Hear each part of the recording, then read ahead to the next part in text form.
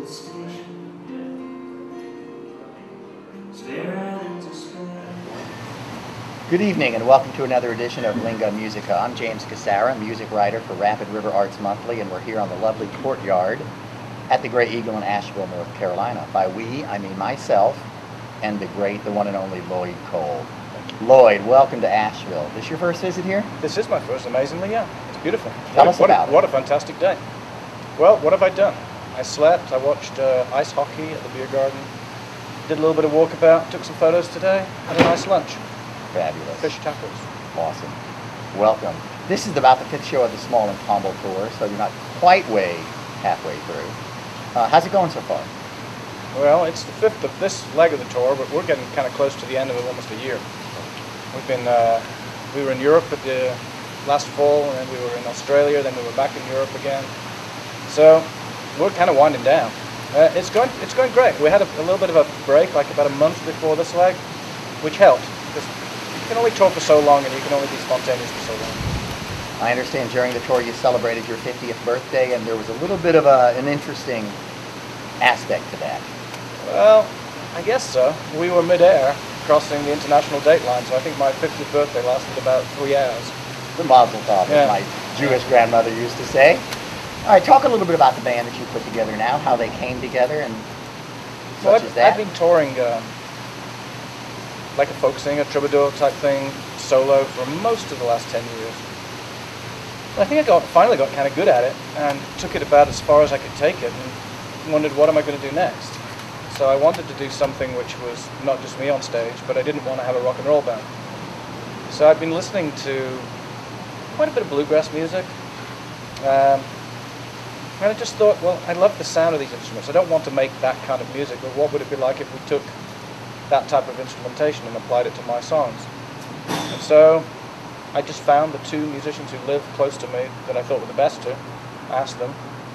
And I learned to play a bit of banjo, and I said, well, if I can learn banjo, so can you, Matt. So Matt learned the banjo, and Mark learned to play the mandolin. And we played in my attic, in my basement, Tuesdays and Thursdays for about a year, figuring out the songs. So we put a lot of work into getting the arrangements the way we want them. Did you write the new songs with that idea in mind? No, I did not, but I did write some of the new songs thinking that this was going to be the way that they were going to be recorded on the album, and that didn't turn out to be the case. How hard was it to take the old songs and sort of make them fit that? Some of them incredibly easy.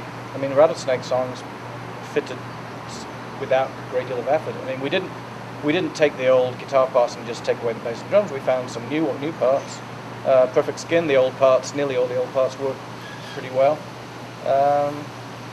But the surprise songs were occasionally just Mark and Matt would hear something and they'd say, we like this, can we try and do an arrangement? I said, sure, why not? So, I mean, we do one of the songs from Don't Get Weird on Me, Babe, which is a full orchestral song. We play it with just the 3 of us. No Paul Buckmaster on this No, one, right? Paul Buckmaster, no. So it's been, I wouldn't say every song has been easy to figure out, but say we tried to get 50, we've got 40 that we're happy with.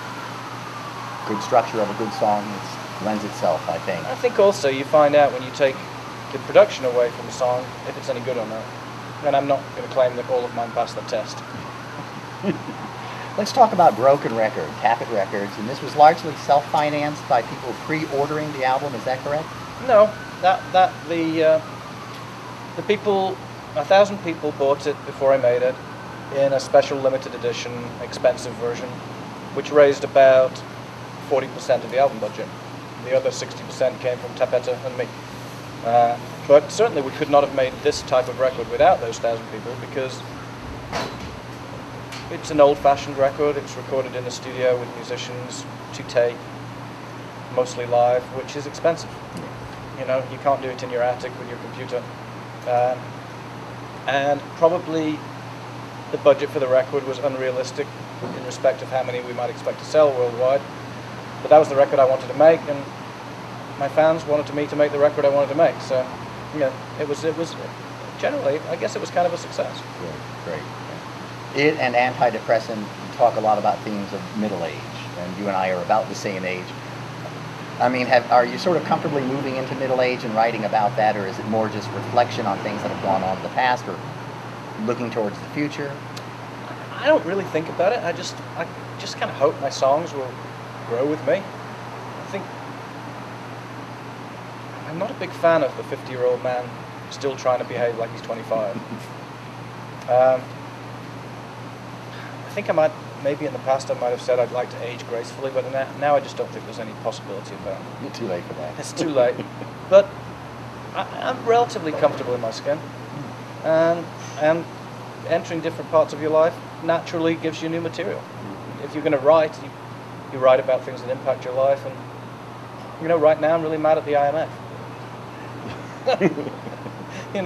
25 years ago it was a girl called Jane. Now it's the IMF. Okay.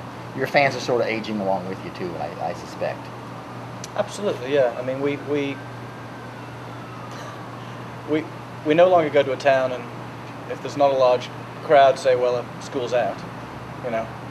We might get some students coming to the show, but yeah, my crowd is 30s to 50s. You lived in the States about 20 years now? Is that accurate? Yeah, I was 11 years in Manhattan and about 11 years up now in Western Mass. Any thoughts of ever going back over there where you do have a larger following, I suspect, or are you happy here?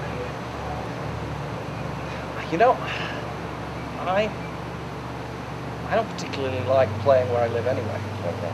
So that really doesn't impact my decision as to where I want to live. I live where I am right now purely out of inertia, really. We moved over, we had kids, they're in school. You don't pull your kids out of school. My oldest boy just starting at NYU. So for a while, we are where we are. In the future, I don't know. I wouldn't mind going to live in Provence. But I've no real, I've no great desire to go back to the UK, for example. Which isn't to say that living over here, I think, still makes me feel more European. I mean, it's still sort of a fish out of water. My accent's changed, but I know when Memorial Day is now. And you don't quite celebrate 4th of July the way we do. I don't celebrate any of it. After the tour, new album in the works, or new songs written while you're touring, or how's that all? Because you've sort of settled into a niche, I guess, a very comfortable niche of an album about every 2 years. I wish. I don't think it's been quite that good.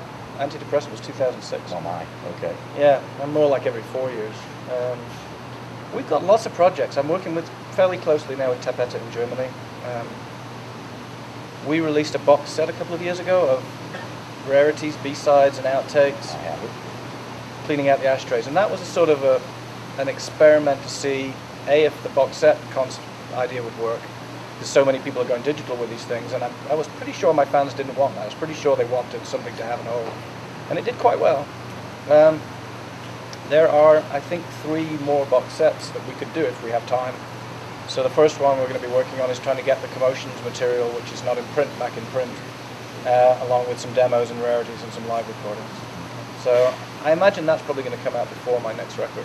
Will much of that be available through LloydCole.com? Because that's all a treasure trove of stuff. All of it will be, yeah. I mean, I don't do I don't do deals with record companies anymore unless I get a good deal to be able to sell the stuff through my own site. It's part of the sort of the way the economy works for me right now. If I couldn't do that, it's a substantial part of my income, sales from the website these days. Fabulous. I'm going to wrap it up with that. Let me put in a plug for Lloyd Cole, the latest album, LloydCole.com, your infinite source for all things Lloyd. Thanks very much. Thanks for having me. Go out and find your body somewhere.